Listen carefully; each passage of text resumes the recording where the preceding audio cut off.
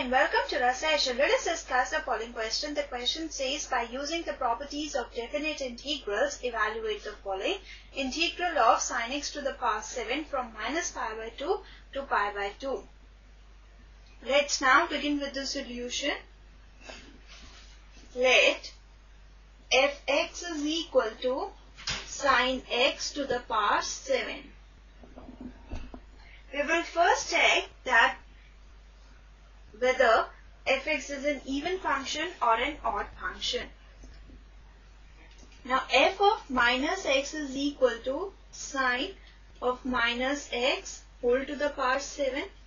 This is equal to minus sine x to the power 7, and this is equal to minus sine x to the power 7. And this is equal to minus fx.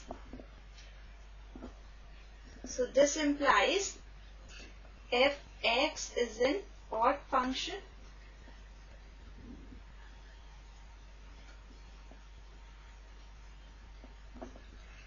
We know that if f is an odd function, then integral of fx from minus a to a is equal to 0.